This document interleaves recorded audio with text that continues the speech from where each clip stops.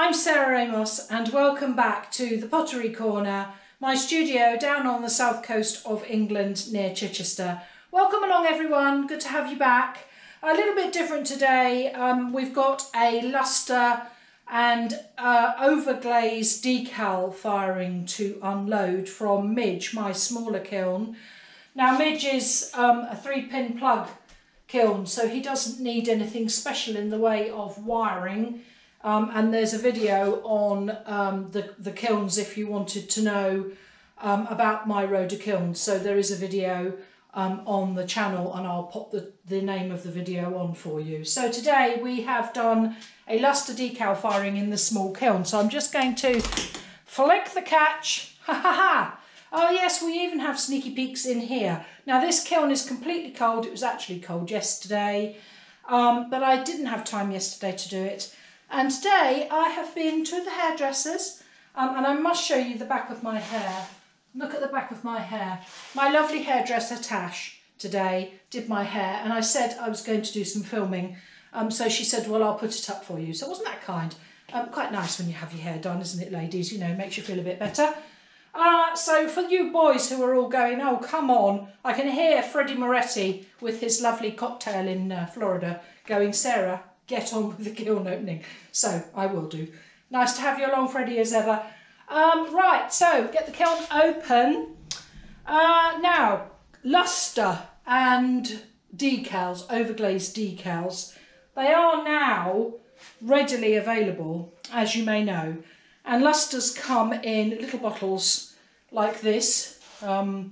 This one is a Colorobbia. I've probably said that wrong. This is a mother of pearl lustre. They're not massively expensive. I don't use it a lot. Sometimes I use it on things just to bring out a bit of colour.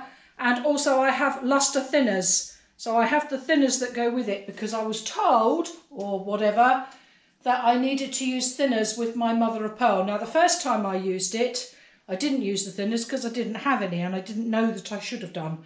But then on reading the label, which is in, well, may I say, the tiniest writing that you even can't read it, even with a magnifying glass, it does say that you're supposed to thin them by 15%. So I have done that since, and we shall see what happens in the kiln. The other thing that I have are overglaze decals. These are gold decals, and they came from Milestone Decal Art, and I'll put the website address on for you so that you can see it. And these took an absolute age to arrive in the first lockdown and I thought they were never going to come.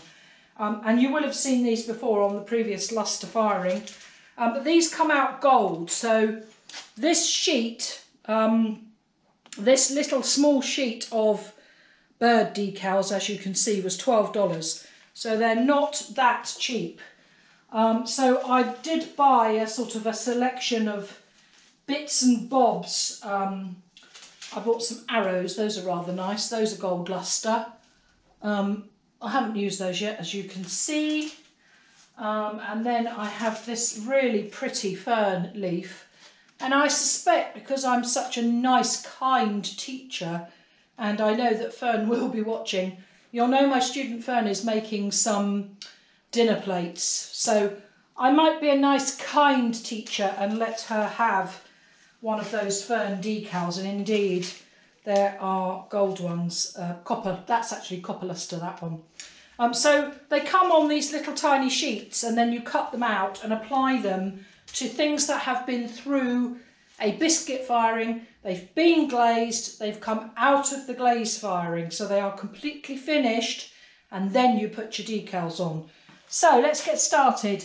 The first one is one of the slip cast mugs that we've done, and as I said on either the last kiln opening or the kiln opening before that, this slip on here was supposed to be pink, but has come out this sort of taupe beige colour, and actually I quite like it. And I had just a tester decal of this clock detail, really rather lovely. So I thought, you know what, I'll use it on one of my mugs and see how it comes out. and actually it's really very pretty. So that's rather lovely. And as I say, you know, you fire the kiln to a lesser temperature, and indeed I was just going to run through the firing schedule for my Decal Lustre firing that I use in my kiln. So it's 30 degrees centigrade per hour up to 200 degrees, and then a 15-minute soak, and then it's 120 degrees per hour up to 800 degrees centigrade, which is its top temperature, with again a 15-minute soak. So you're really firing this kiln really slowly.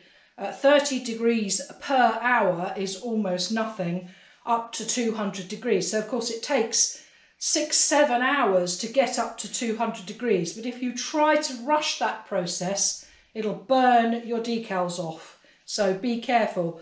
So that I'll put that program on the screen so that you can see it whilst I'm talking. But that's the program that I use, and obviously I have a programmer on my kiln, so I've just plugged it into one of the program numbers so that it's a decal firing. Right, so next one. This is the other of the pink slip mugs that came out beige, and again I've used that beautiful fern gold and green decal detail on there. Isn't that pretty? I just think it really adds something to a plain mug. So it's simple but effective. So that is really lovely. Very pretty, happy with that. And then I've made a mug for a friend of mine who likes bees. So this is again one of the slip cast mugs that we took out of the kiln a couple of firings ago. So this has been cast using casting slip, and in the mould I put this really bright yellow slip and whirled it round the mould, and again there's a video on that, I'll put that on the screen for you. And then used an Ellen transfer to put the black and white, to put the black flower sort of decal, and then on this one I've used some gold bees. So there's a gold bee here, and there's a gold bee here, and there's a gold bee just on the inside here. So, I mean, it just picks out a little bit of detail, and obviously for somebody who likes bees, perfect mug. Isn't that lovely and summery? I said that when we took it out of the kiln last time, but really pretty. Very happy with that. Fern has been experimenting with some glass because again, like me, she's done a course. I think actually she did a degree course, so she's more up on it than I am. But I did a City and Guild's year-long course in decorative stained glass and kiln-formed glass.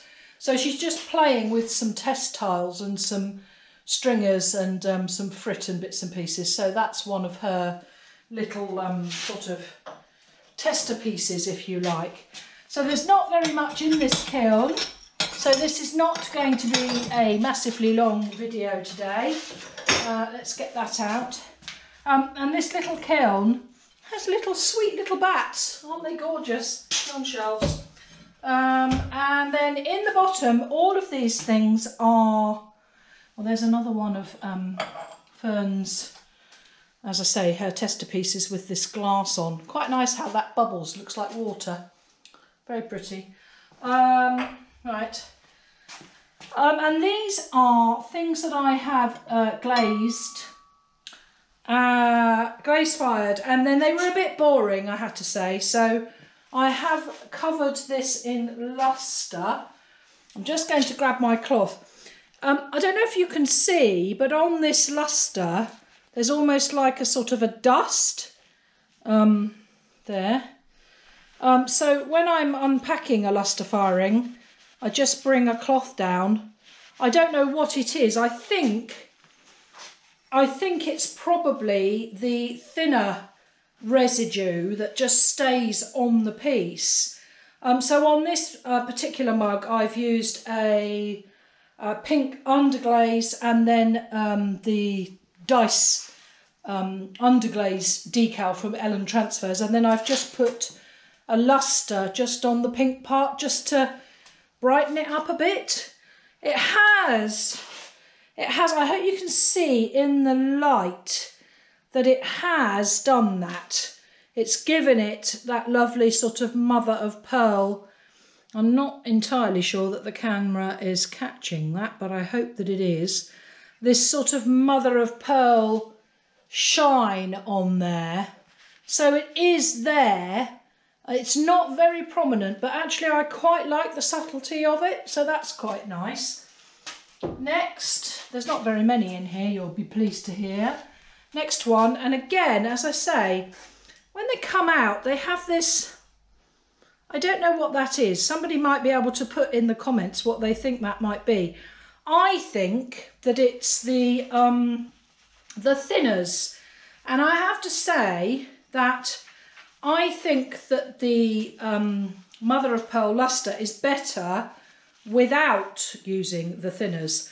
So I think that my first attempt with the lustre, where I didn't actually have any thinners, probably worked a little bit better. Although this is absolutely fine. I've actually put the lustre on the handle.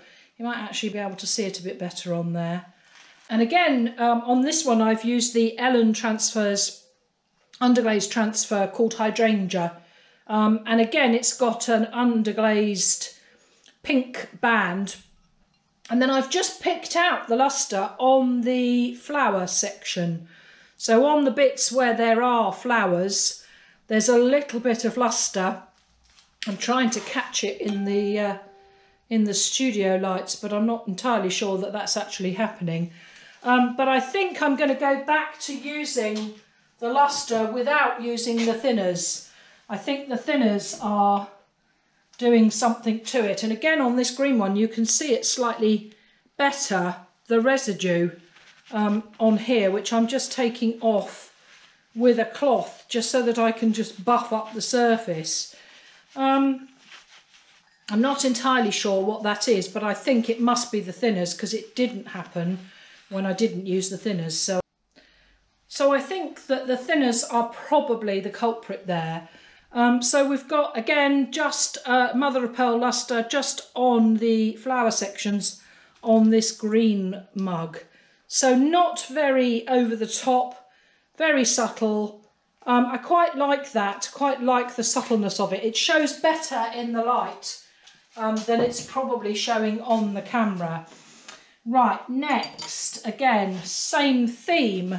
And again, I'm just going to give it a rub. Now this is, again, Ellen Transfers Underglaze sheet. This is the donut one. And I thought it would be quite fun to have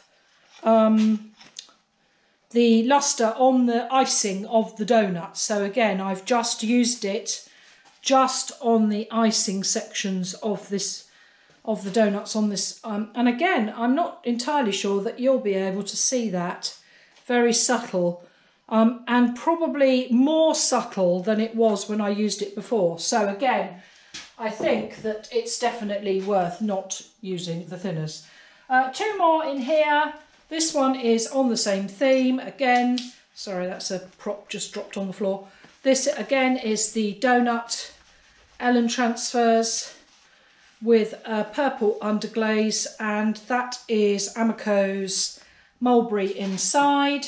And again, I've just used the mother of pearl on the donut icing, and I have to say that one, you can hardly see it. You can see it in the light, but you can hardly see it. It's really not very prominent. So I think if I'm going to use it again, I definitely will not be using the thinners with it. And the last mug that I've left until last on purpose, last time I did a lustre firing, I had this problem again with green glaze. So this was glazed with Amico's True Celadon, which is a very stable glaze usually, and a sort of a lightish mid-jade green. And the last time that I put something in the kiln that had some decals on it and a green glaze, I had this same problem where it changes the colour of the glaze. Now this has got mother of pearl lustre all the way round it on top of the cactus decal from Ellen Transfers. But look at that, that is really nasty. And again, the handle was Amico True Celadon, and it's changed it to this sort of muddy river bottom, very nasty. I mean, what can you do with that? I mean, you know, it's just ghastly, isn't it? I suppose you could put a goldfish in it, but that's about all you could do with it. And again, the lustre on the outside, it is there, but not very prominent. I hope that you're catching a flash of it in the light. So, upshot of all of that is, if you are going to use mother of pearl lustre, my advice would be don't bother with the thinners, because clearly it does affect them. But the gold decals and the overglaze decals are beautiful. Really happy with how they have come out. And I mean, what a pretty little mug. So I'm seeing Carol tomorrow. So I shall pass this on, and I'm sure she'll be delighted with it. So, short but sweet this week. Mungo is already, he is already packed, ready to go on, because we are almost back to back firing at the moment. There's bits and pieces on the shelf. I was playing this morning, she says, trying desperately not to break the rim, with a bowl and some slip decoration. So again, I've been using the vinyl stencils that we've been playing with over the last few weeks. So this is just some koi carp, and then I've just put some slip dots on. So it'll be interesting to see how that comes out. So that's been thrown on the wheel. So yes, it's nice to have an opportunity to play with things and have a little go. And Karen, my friend who you know, she's going to bring some vinyl stencils to the studio on Saturday, so I'm hoping that she will be able to get those up on her Etsy shop, and I will update you if that is the case between my filming and her coming, and I'll pop a little note up on the screen with an update on that. So that's really your lot. There are items for sale in my Etsy shop as ever. If you would like to take a look, that would be great. I'm just working on the template for the wonky pots, and then I'm going to do a wonky pot tutorial, I promise. I know you've been waiting, a lot of you. Thank you for your messages and your comments as ever. I appreciate them. Lynn Donnelly sent me an absolutely brilliant email this week, and I wish that I'd brought the copy down, because she sent me some photographs of the work that she has just done for her assessment for her degree. So thank you very much, Lynn, for sending that over, and I'll bring the pictures down for people to see, because it's really interesting to see the work that people are doing. So that's all for now. Have a look at the website, which is www.thepotterycorner.co.uk. Please subscribe and ring the bell. New content coming out every week. So that's your lot for today. Thanks very much for watching. Bye for now.